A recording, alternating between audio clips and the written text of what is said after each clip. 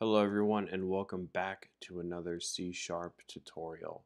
In this video we're going to be going over how to briefly use HTTP client and how to get a response back from an API. Alright, so let's go ahead and jump in. So we need to create first an HTTP client object. We can just call it client.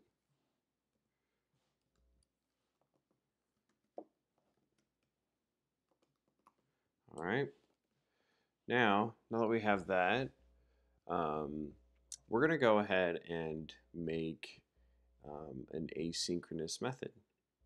Because again, as you remember from the last video, we need to make a method asynchronous if we are going to wait for it to finish.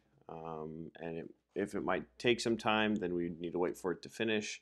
So we'd have to await it. And in order to await it, we would need to make the method async. So we could just call this public async. Actually, since it's not leaving the class, we could just say private async task get to do items. All right. Okay. Oops. All right. So now that we've done that, we literally only need one line of code to do this. So we're going to be getting back a big string response. We can just call this response. It's going to equal this await call, and it's going to be client dot get string async. So this means that our response will be essentially parsed and converted into a string. So let's go ahead and grab my favorite mock API, which is JSON placeholder.typeofcode.com/todos. So this one, and I'll include this right here, this URL. This one's very nice because it's free, and it's essentially just a practice API that anyone can use. So a couple of parts of an API is this is an API object by these curly braces right here, and inside of this object, just like a class, is it has a key and a value, or a property and a value. So that means that we can parse this and actually turn this into a class object, which we will do in the next video.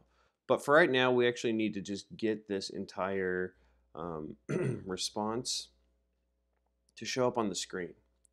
So we have this response. Let's go ahead and there we go. That looks better. So we have a response, and we're getting this response. Now we can do console dot writeLine response. Okay. So now we would need to access it. So we just do program. Oops.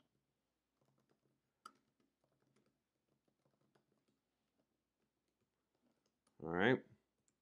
Now program.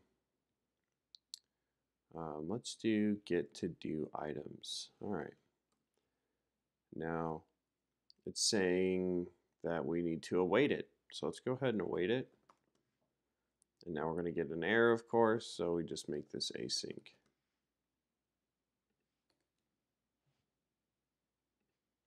All right, here we go. Now it's saying it shouldn't return void, so we can just do task right here. All right, so let's go ahead and run this and see if we get a response back. And there you go. We have our response. We have all of our JSON data back, and we're ready to work with it. So this is essentially how you can receive a JSON response back using HTTP client. It's incredibly easy with only one real line of code that we're getting the response back. So this is very, very helpful in many languages. It is definitely not this seamless. So thanks for watching, and in the next video we're going to be going over how to actually um, turn all of these into their own objects so we can then use them in our app. So thanks for watching again, and I look forward to seeing you in the next one.